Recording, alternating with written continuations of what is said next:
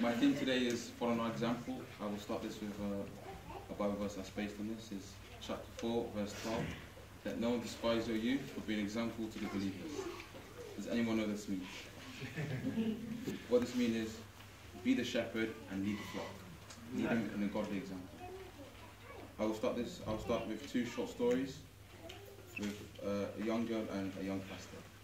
Alessia, who is 6 and just learning to read, often saw her parents and grandparents reading their Bibles every morning. One early morning, Alessia woke up before everyone else.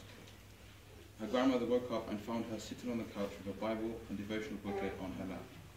She wanted to follow the example of spending time with God in the beginning of the day.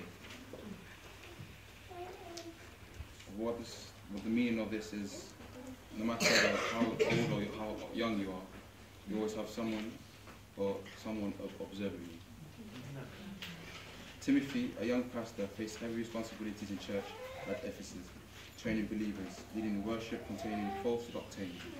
The older, experienced Apostle Paul gave him instruction on leading the church in these areas, but he also mentioned the importance of personal conduct. He said, be an example to the believers in word, in conduct, in love, in spirit, in faith, and purity. Paul challenged Timothy, take heed to yourself and to the doctrine. If he paid attention to his own spiritual life and to solid doctrine, he would be a godly example to the church family. We all have others observing us, no matter who we are.